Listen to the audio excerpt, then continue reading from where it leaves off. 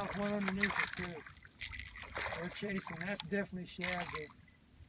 The best time is when you can get here. There's always something to catch. The peak times are probably spring and fall when the water temperature is in the 60s. I'm Gustaveson. I've been at Lake Powell for 40 years, been fishing it for 41 years, and I really enjoy it. One of the most exciting things here is the striped bass fishery, because we have so many, and it's such a unique fishery that it's been a real fun thing for me to try to figure out how to catch striped bass and then pass that information on to other anglers that I see. There's nothing quite like the beautiful scenery, the red rocks, but yet we have blue water, deep water, that allows us to motorboat up and down this lake and see some of the most incredible things, arches, cliff walls.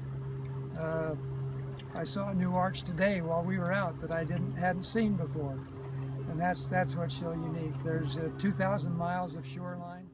Instead of going out and using a plastic grub to fish the shoreline, sometimes you have to use a spoon to go to the bottom, but often they'll come up and they'll just be boiling like crazy along the shoreline. You just have to go over there and toss a lure at them and they'll be glad to hit it. It's such a unique and exciting fishery. Striped bass boils are the most exciting thing you can do in freshwater, and catching them is great. I've made it a career, and I really enjoy it. I still love to go out and chase stripers every day. Support wildlife with the purchase of a license. Visit azgfd.gov.